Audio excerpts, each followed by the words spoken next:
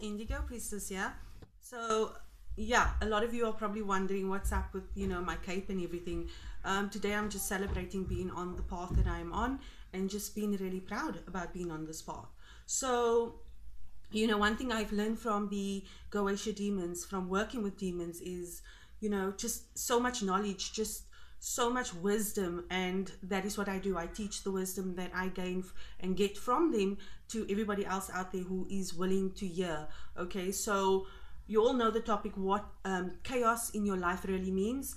I feel that this is quite an important topic. It's something that I should cover, and yeah, I'm doing it today.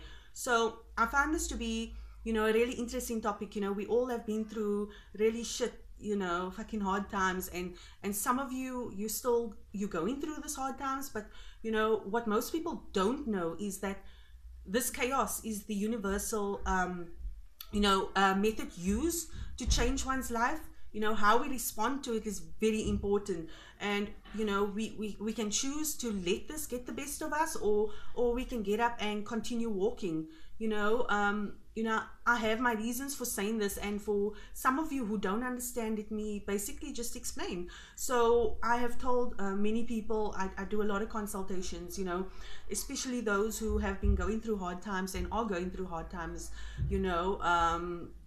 that you can look at your experience this way. Imagine you decide to spring clean, and you start clearing out, you start clearing everything out, your home or your room. It starts to look like chaos, and at that point, looking at the state of your home or your room that you are busy cleaning, getting everything out, with basically everything laying around, and the house is looking more untidy, more chaotic than ever. You can crack at that chaos, or you can choose to work through it, and by picking up the rubbish,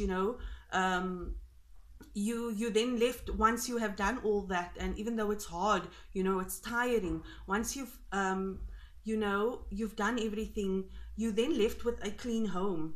But this process obviously was not fun, in any way or form. In fact, spring cleaning is a nightmare, in my opinion.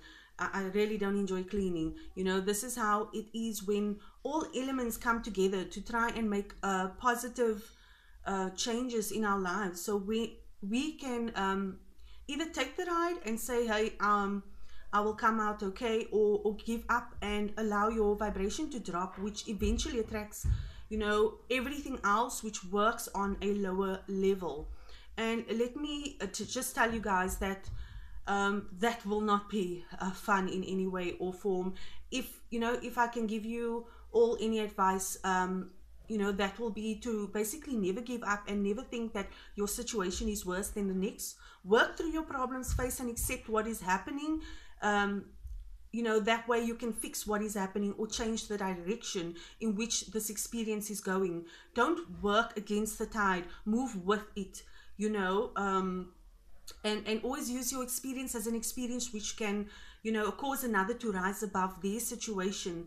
What I'm basically trying to say here is, take your negative experience as being a ladder to the next level. Never choose to feel sorry for yourself. Rise above it, and use that experience to also help those who are currently facing turmoil in their life.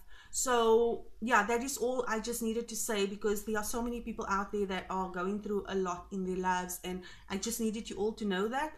And this is the wisdom that was given to me by the ancient gods, and I really hope you all enjoyed it. And like and subscribe. Chat soon. Ciao.